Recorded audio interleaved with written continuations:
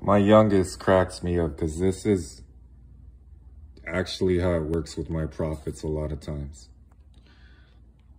Gosh, guys, I have to say this quick word to you because I was literally I was in the house, I was about to settle down, and then the word came back to me. God has been nudging me with this word like 3-4 times since I got home, and then I'm like, oh my gosh, I forgot to go to the store and get garbage tags because I need garbage tags for the garbage bin. For the garbage bags tomorrow. Because my neighbor stole my garbage bin. One of my neighbors stole my garbage bin. That's so ratchet.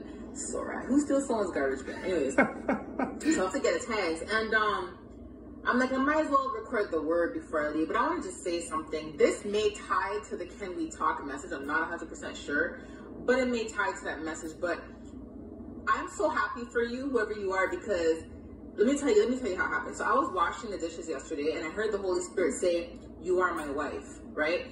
And I wasn't sure what he was talking about, but I got additional details later on, and I couldn't put the word out.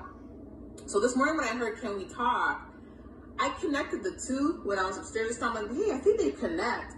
But there's going to be a conversation you're going to have with someone, and the conversation is kind of like this person's going to say these exact words: "You are my wife."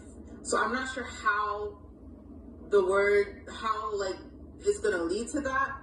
If it is tied to the Can We Talk message, this may be what they're going to tell you. Like, hey, you are my wife, and can we talk? You are my wife, etc., etc. Or if this is a separate word, it's not connected to that, because I'm not sure if they connect, but they could connect. This person's going to let you know how they see you.